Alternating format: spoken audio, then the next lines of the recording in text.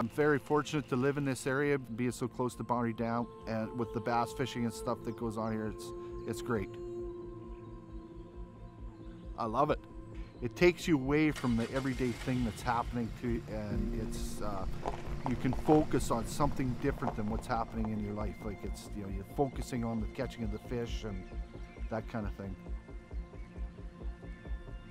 And I love being on the water. We log probably 400 hours a year on the water, so yeah, we love it.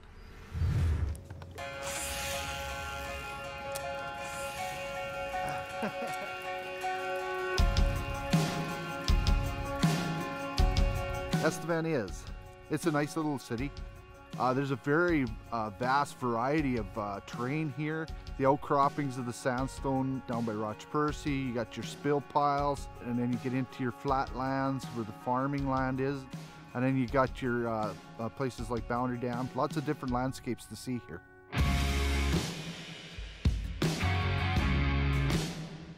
And around Estevan here with Boundary Dam, we get the opportunity to fish for the bass. It was dammed up for the power station, for Boundary Dam Power Station, which I believe was built in, I think, '63. It's a very interesting place to fish. It's you can use a variety of techniques. We're trying to catch bass today, so we're trying different things. There's it drops, you got your shallows, and then you got your, it drops into your 10 to 20 feet real quick in places, and then you got your flats where there's lots of weed growth and stuff, which is good for the fish. And you know, you run your contours and your edges and stuff to catch walleyes and pike, and you know, it's a good variety of stuff in Boundary Dam.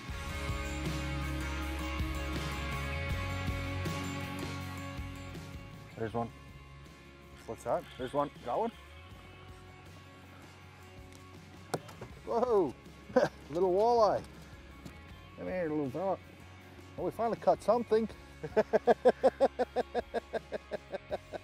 Oh, look at that tree over there. Look at all the turtles on that tree over there.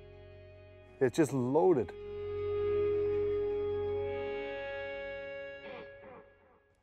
From what I've heard, it's a Texas strain of bass that it was put in here. The year it was introduced, I guess it was in the early 80s. There's not a whole lot of history on it, even through the Sask environment and stuff. Nobody really seems to know a whole lot about it. They're a non-native fish, but the reason that they put them in here was due to the temperature of the hot water return at the power station. The temperature of the water is enough to keep them alive. It's different because this lake never freezes up. The water temperature usually stays in the 50-degree mark. There's one. Got one? That's a bass. It's a good one too. You can let me get him this time?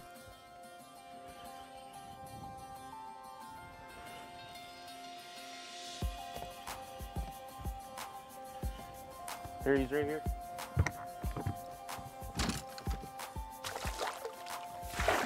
Yes!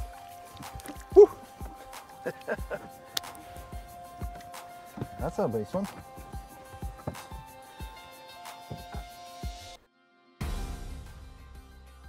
That's a nice clean one, that's for sure.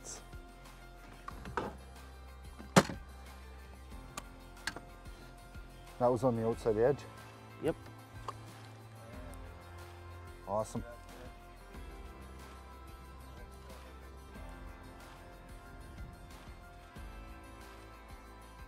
Yeah, he hit her on the way down. Oh, these ones have some eating. Yeah, they've been eating.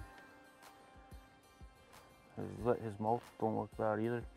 No, I don't think he's been hooked before. No. Away he goes. They have pictures of me when I was about 5 years old holding a pike that was as tall as I was. And I think it's just, you know, it's gone from there.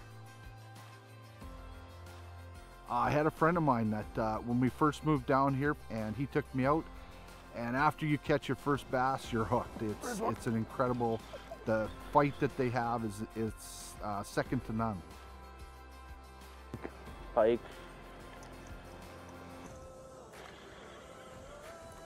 That's what you got too. Yeah. Wow. Whose is bigger? I think mine is. Oh.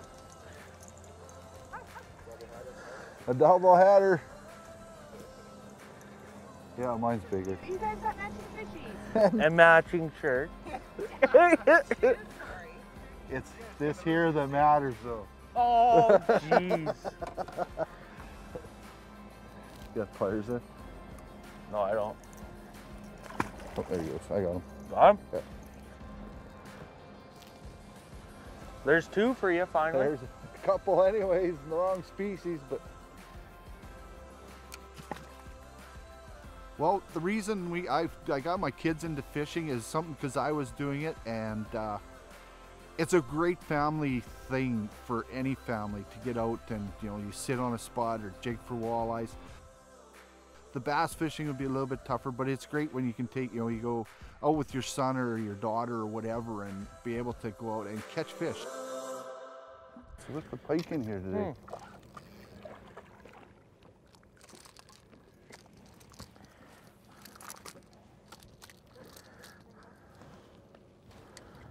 Gotta be a bass in here. Ooh. What you got? I think this one might be a bass. Oh, good, Lee. It's got a different go to her. You want to pass me Nope. Yep. Walleye. that? And yeah. Nice one. Thank you, Surgeon. That's a really nice one. That's a good one. Got the net.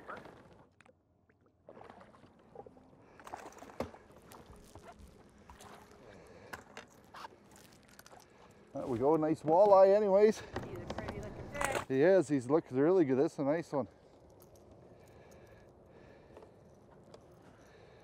That's a gooder. That's a nice one. That's a really nice one.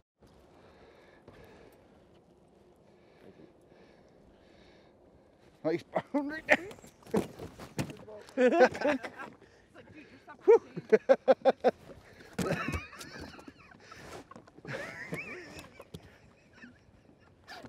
He's got different ideas, this fella.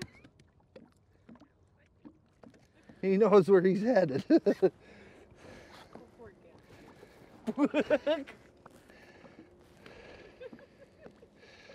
There we go. Nice boundary down walleye.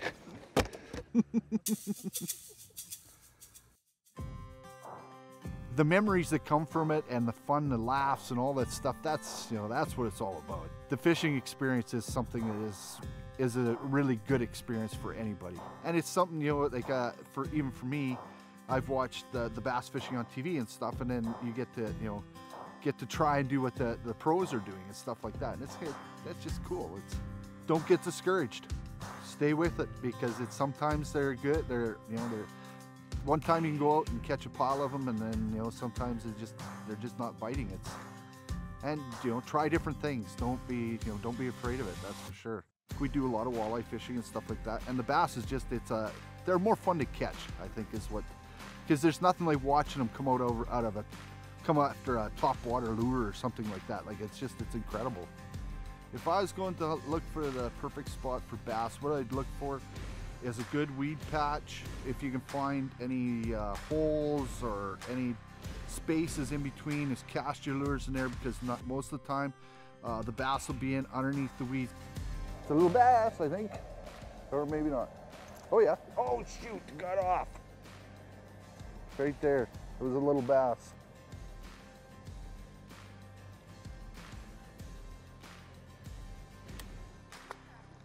This is a little bass, I think. Yahoo! I got rid of the stink. Ooh, yeah, all right, finally. Not a giant by no means, but holy smokes. It's good to see little ones, though. Yeah, it is. I finally got my bass.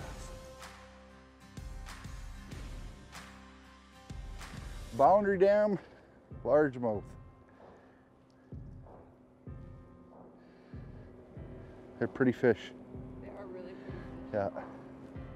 Especially you get the sun and all the colors all start to sparkle and.